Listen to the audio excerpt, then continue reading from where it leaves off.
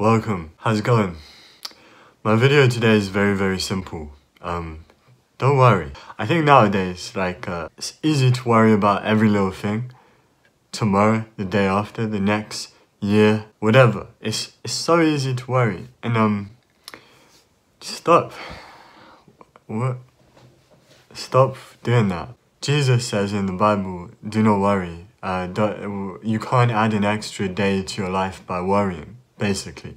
He says don't worry about what you eat, don't worry about what you wear. He says the birds don't worry, and they still get fed, and they still have places to sleep. You know, seek God, seek His kingdom, seek His righteousness, and you will get these things. He'll give them to you. I don't know all you guys are Christian, but even without that, you can kind of understand that, it's one of the deepest pieces of wisdom ever is simply don't worry.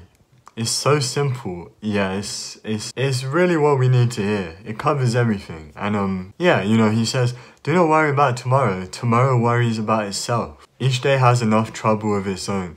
Is that not really true?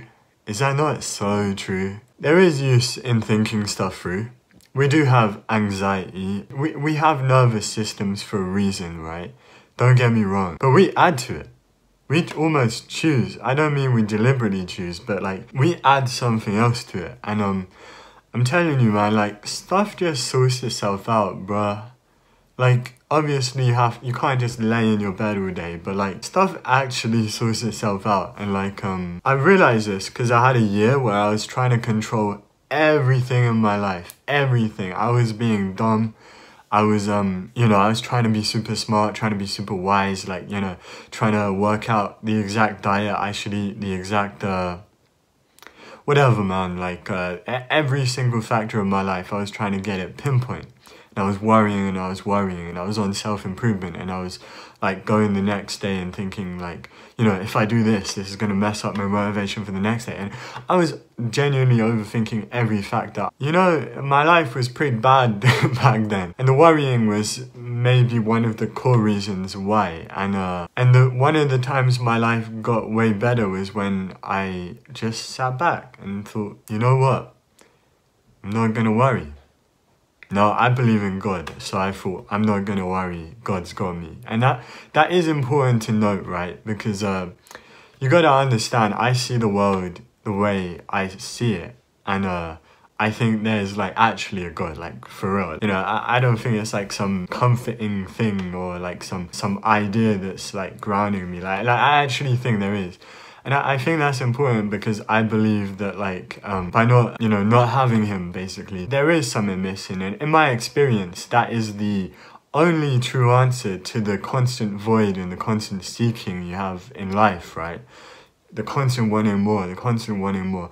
Nothing fills it. Yet, almost all let's say a lot of Christians I've spoke to have said, believing in God, the God of the Bible, you know, the God that Jesus served, that was what filled them. Literally nothing. And the reason I want to say that is I can say don't worry, but I do have a responsibility to say what's underneath that for me. But even so, even without that, worrying's not gonna do you any good.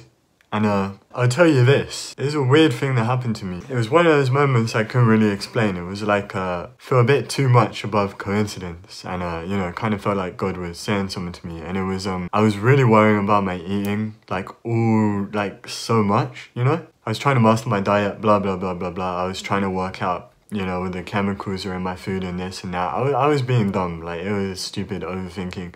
This was 2 years ago.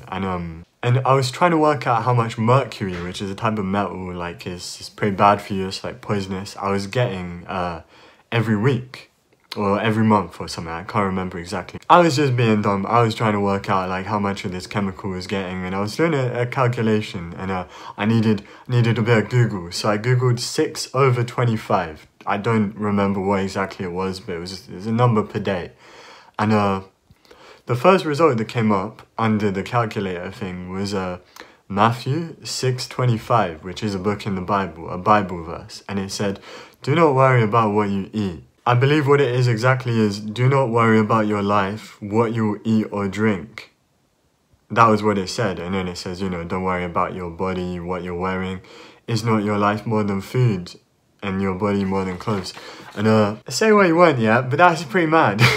That's pretty like, and that was, by the way, before I was like you know, it was before I'd ever really been reading the Bible, before I'd ever really been praying, before I was properly, you know, believing in God really. And that happened, and it really felt like, you know, God was saying something to me, you know, like you gotta understand, that was completely unrelated. I was just Googling these numbers to do with my eating, and that verse happens to be the one that came up. Do not worry about what you eat or drink, basically. And the worst part is I didn't even listen to it properly. Like, obviously I felt a bit bad, because like I was thinking, if God's giving me a sign, like I gotta stop this, but still had the urge to keep doing it, you know.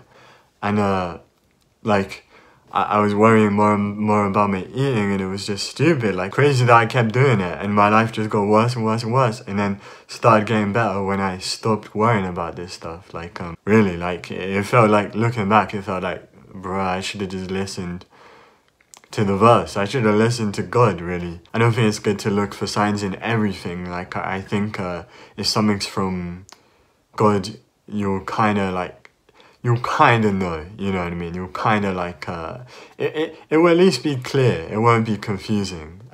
That's kind of a Christian teaching, is that I would cautiously say clarity is in his nature. And also the Bible says not to interpret omens. Like, look for signs, like, I don't know, if a book falls off your shelf, like thinking it means something's gonna happen. You know, something along those lines. So just keep that in mind. But the point of this video is, don't worry. Your body functions itself. You may feel like you're in the driver's seat, but there's a lot going on beneath in your subconscious, and there's a lot going on above with God, or just the wider workings of what's around you. You're kind of just in the middle of that, and it's worth thinking about, because like, you can spend all this time like worrying about stuff, but like generally, like, all you need is the basics, you know. All you need is to aim at what you gotta aim at, you know what I mean? You gotta aim at God, or aim at your purpose, or do what you gotta do. Other stuff will kind of sort itself out. It's not that simple. I'm very much simplifying it, but what I'm trying to say is, don't worry. It just gets you into loops.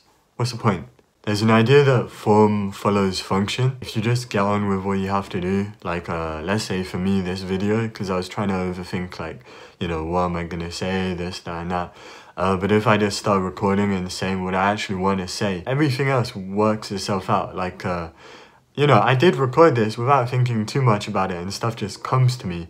And I believe it is the same with like whatever you're dealing with, like school or work or this or that, like you know, gym or this. You kind of know what you have to do.